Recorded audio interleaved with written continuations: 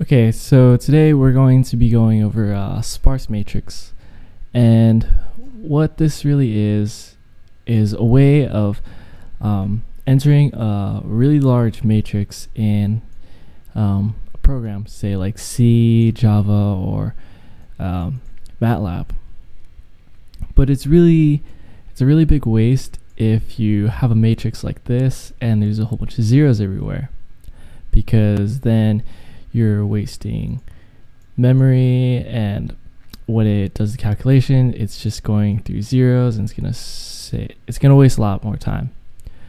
So this could also be good for solving partial differential equations and a whole bunch of other stuff. So if we go into programs such as Matlab, what we could do is type help sparse, and here you could read all the different things, how you could use sparse matrix and how you enter in data. So let's say, for example, we have a matrix, let's call it M, and it has a 1, 2, 0, and a 4, and Matlab will write it out like this.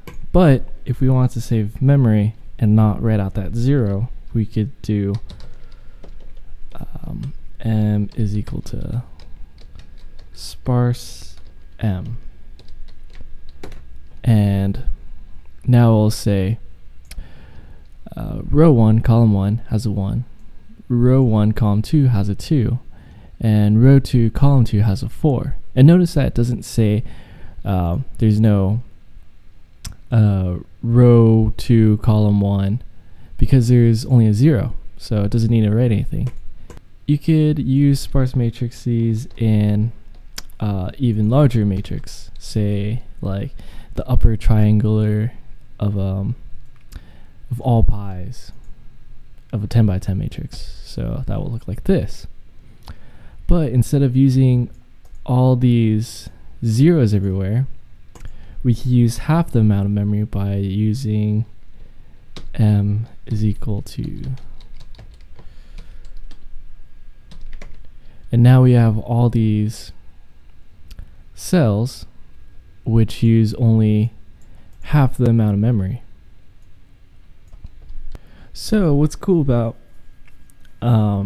using this is that you could still use all the matrix operations. So you could add two matrices together, multiply them, find the inverse,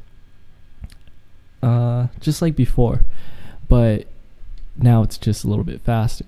So even if we had this matrix A and we multiplied it by this column vector B, we'll get A times B, and that's 5, 22, and 27.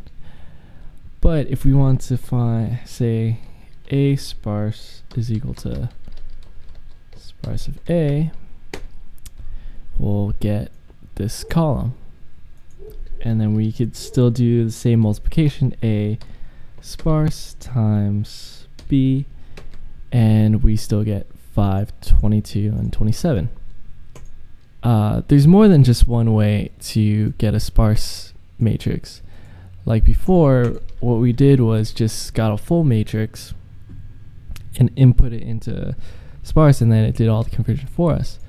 But if we wanted to input it without typing out all those zeros, we could do this and say input the rows, which columns, which values, and the size of the matrix into sparse. It'll do all the calculation for you. So what this is saying is, in row 3 column 1, it's going to input a 1, and in row 2 column 2 is a 2, and this is all inside a 4x4 matrix. So that's what you get. And you could still multiply this by another matrix that is a 4x1.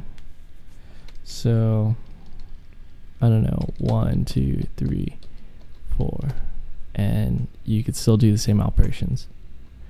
So, in conclusion, using a sparse matrix is just a lot faster, saves time. You could use more complex numbers. It's a lot faster than typing a whole bunch of zeros everywhere, and you still have the same functions as you did before with full matrices.